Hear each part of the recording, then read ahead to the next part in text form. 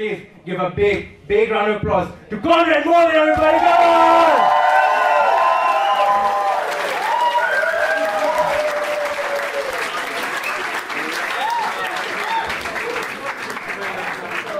Thank you so much, beautiful people of Budapest.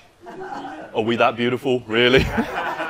Of course, it's only March and I already have a sunburn. I can see that. I got a sunburn today. I haven't even been outside. I'm getting a tan off of these lights right now. It's hard being ginger because you have to buy suntan lotion all the time, no matter what time of year it is. And the one that you have to buy is for children. Do you know how humiliating it is to go in and ask for the one for the kids? Yes, can I get SPF 100, please? Yes. The one with the picture of a white baby on the bottle. Yes. Yeah. The one for ginger ghosts. Yes, please. I will have that. But like I said, from the UK, but I actually live over in Denmark. Everything is very equal and organized and neat and safe. And when I bring my Hungarian friends over, they're very surprised. I told a friend of mine that we were going to go and visit a Danish village. And we arrived and we're walking around. He's like, Conrad, this isn't a village. There's no garbage on the ground. There's a working sewage system. Where are the gypsies? Like, these are the questions. For real. This is what he was saying to me. I think the weather right now is really, really nice here in Hungary. And Hungarians don't think that at all. It could be 22 degrees and you will see a Hungarian in a body warmer walking around. Go to Scandinavia, 17 degrees. People are running to the fucking beach. It's true. I don't trust my Hungarian in-laws when we come to visit, because when they give me advice, they're like, oh, it's very cold, you'll need a winter jacket. I'm like, if it's 15, I'm wearing flip-flops and shorts, okay? Very different over in Scandinavia. You see the differences in the way that the jobs that people have, the way they behave. Even people who collect the rubbish in the big rubbish trucks in Scandinavia, they look amazing. Like the guy that turns up, his name is Tor, you know? And he drives a Tesla. And he has a pension, and he has a better income than you. Have you seen the people driving the trash trucks in Hungary? The guy hanging off the back, it looks like he just got out of prison. He looks like he will cut off your head if you mix the plastics with the paper. It's nice to be in Hungary, see the Hungarian language everywhere. It's totally crazy, crazy and beautiful and very strange language. I think that it's really cool that it is everywhere except in Rossmann. I really like that, because if you need to buy baby food or shampoo, then apparently you have to speak German. That's good. That's nice. Brilliant. Trying to understand the Hungarian language a little bit better. Sometimes I start learning things about it and then I can't take it seriously anymore. Like I recently learned the days of the week, and to me they all sound like fucking Pokemon. Because you know it from your own languages, right? It will be something, and if you think about German, for example, you know, Montag, Dienstag, there's always a similar, and it's not in Hungarian. It's not the same. It's hetfur, ked, sezdra, chukka.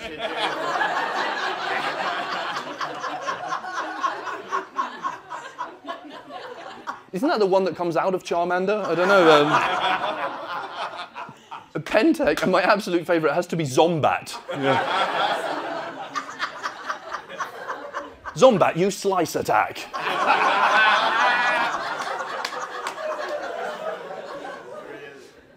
The language is crazy overall. I will learn 1 or 2 words of Hungarian and then I will use them all the time to try and impress people as I'm walking around. Like the other day it was kind of warm in the city, so I was walking around and I was going, Malag vagyok.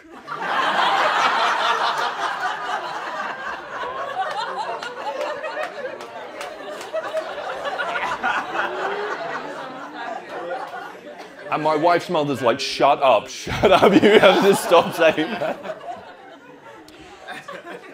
I think Hungarians are very sweet people, but you guys can be unbelievably pessimistic. I was on a bus the other day, and my wife had to translate the conversation between 2 old ladies who were sitting in front of us. You guys call them oregneni, is that right? It's like this old babushka type ladies that are just everywhere. They live on the bus. They actually never, they're just always there, just always forever. But there's these 2 oregneni ladies sitting there, and of course it's hot on the bus. Everybody's wearing a body warmer because they think that it's cold. And the lady cracked open the window and some fresh air came in, and she said, oh, that's good. And the woman next to her turned to her and said, at least something is good.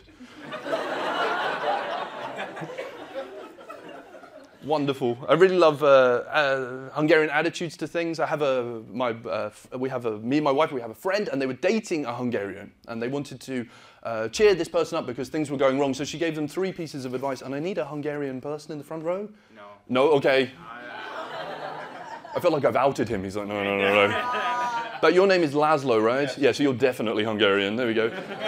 Would you say into the microphone the one that is number 1? Kellemesen csalódtam. It means pleasantly disappointed. And Hungarians are using this all the time. I love it so much. What a way to think about things. Thought the comedy show was going to be absolute shit, but I was pleasantly disappointed.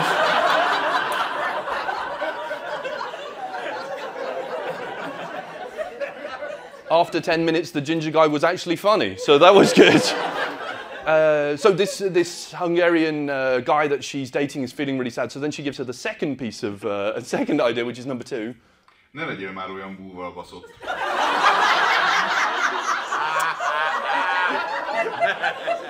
Hungarians are saying this to each other all the time, and it literally means, don't get fucked with sorrow.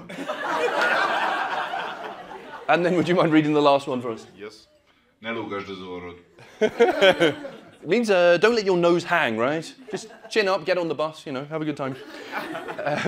But I love the pessimism that's hidden inside the Hungarian language. I was walking down the street and I realized that the Hungarian version of Burger King, it sounds like a monarch who has lost their kingdom, right? Burger King. It sounds like he put too much salt in the servant's food or something, and then he was cursed in like a village fairy tale. And I'm trying to understand the language. My wife is speaking Hungarian to our children all the time, and I just pick up like little random words that pop out, and it confuses me. Like she's asking them to eat their food, but she keeps saying "fox any."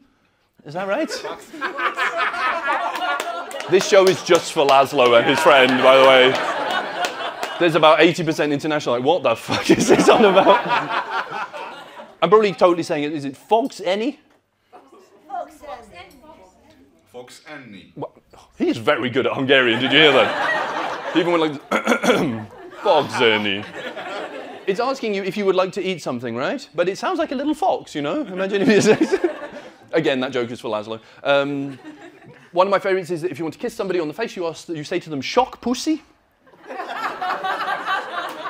Which to me sounds like an electric vagina. That's good.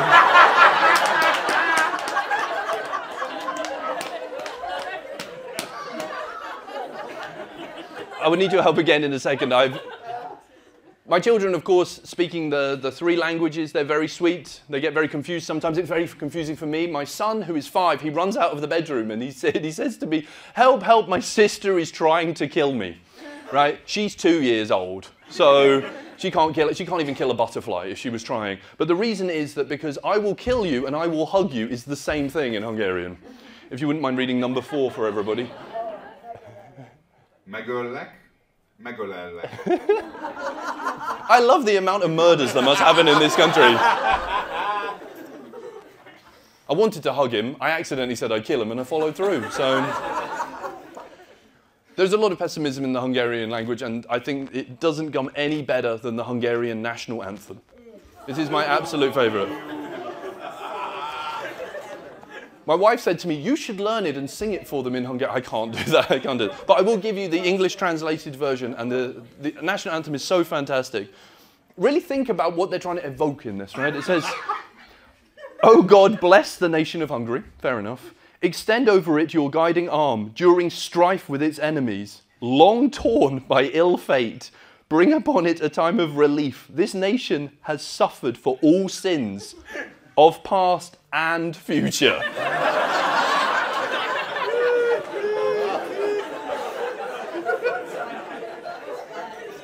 Remember, this was written before Katalin Novak, okay?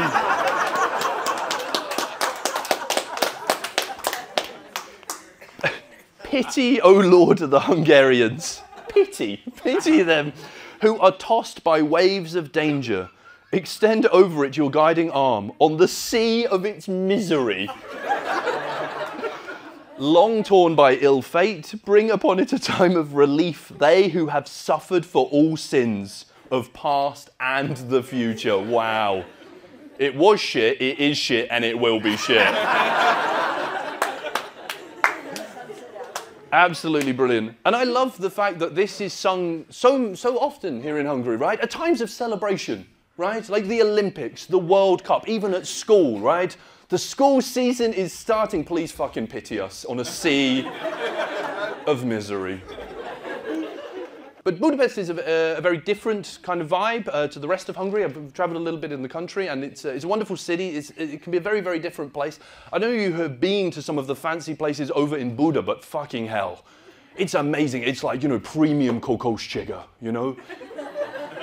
People are eating at like Derenier Bistro, you know? People are wearing like Coco Chanel and Cristobal Balenciaga and Louis Vuitton and walking around with their little dogs everywhere and looking amazing. And it makes me think that you really have to have a fantastic name to become a successful luxury brand name, right? Because it's always something really fancy, right? It's always Yves Saint Laurent or something like that. It's never like, hey, what is he wearing? Steve McGibbons? Yeah. What's coming down the runway now? Yeah, Dave Shittington, actually, yeah.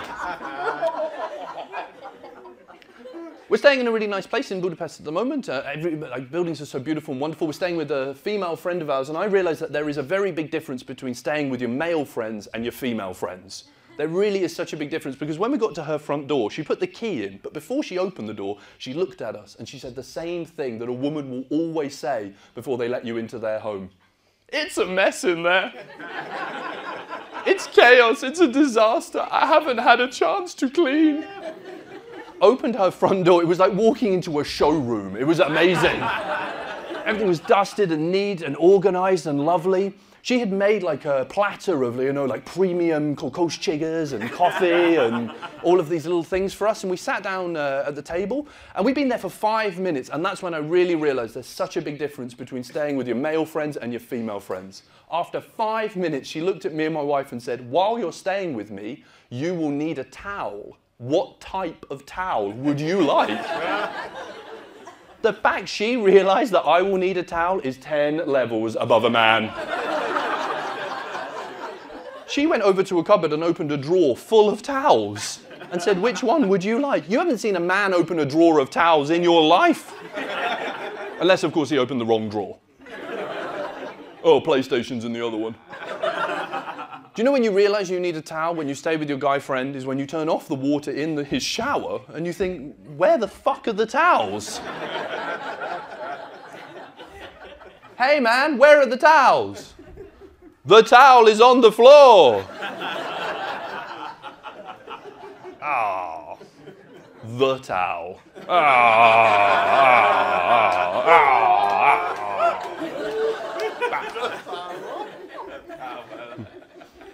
Budapest is a great city.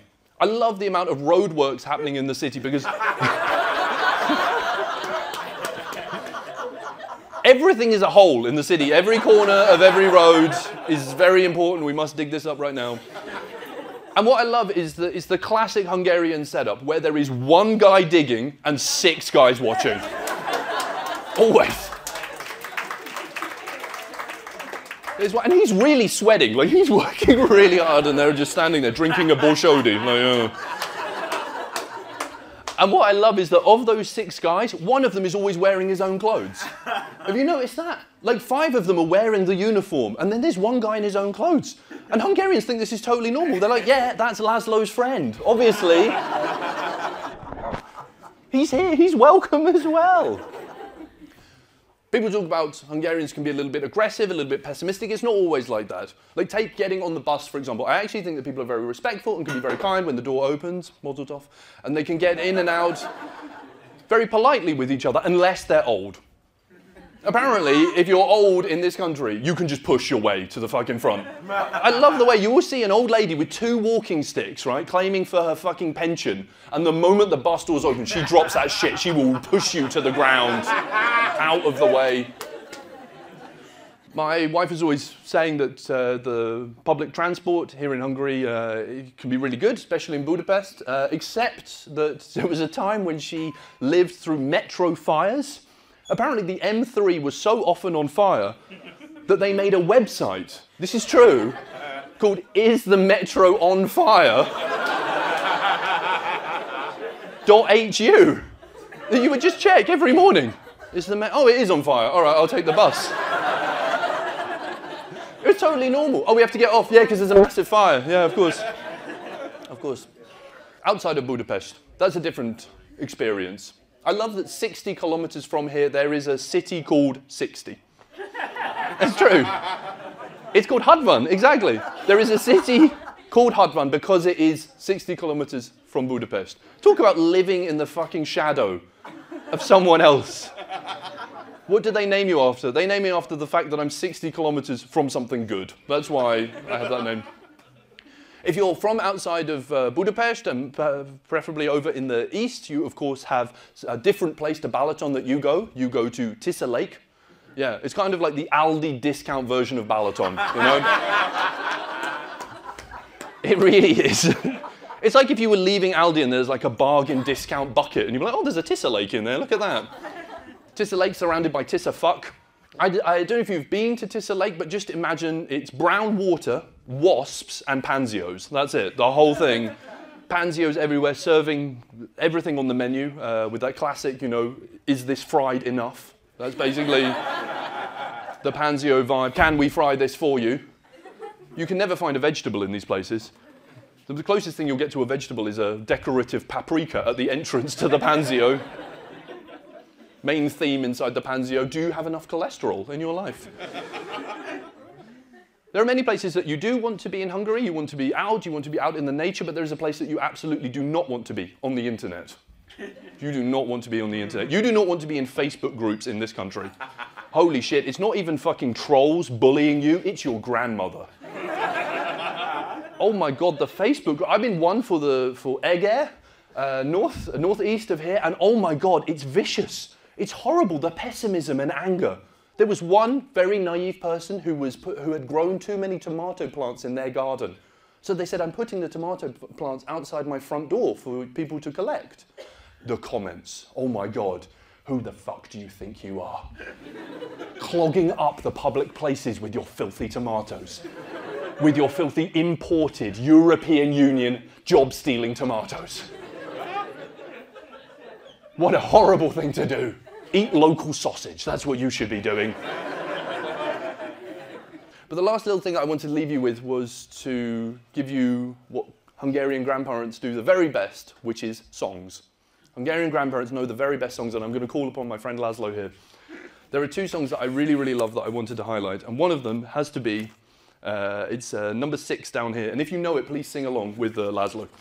I am going to sing. Yeah, I like his face. I'm going to sing. Just read it. Number 6, please. You know the song. I do not want to sing. Whoa, all right. Just read it. Okay, let's sing together. Mókuska, mókuska.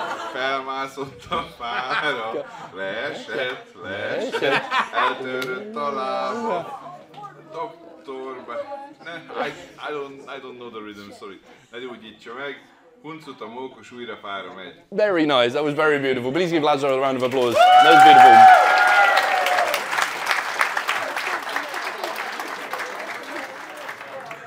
I love this so much. It's basically like, little squirrel, you've fallen out of a tree, your leg is broken, but I'm not going to fucking help you. It's so good. And the very last song that I wanted you to sing for us, sir, is... He's like, I did not sign up for this.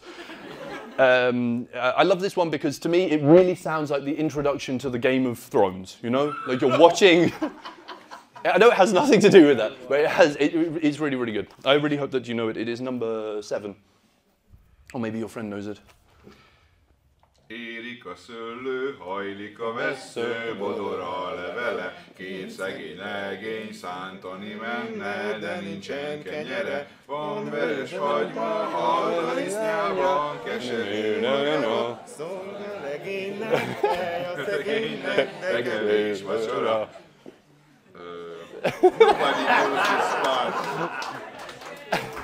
It's the end of it.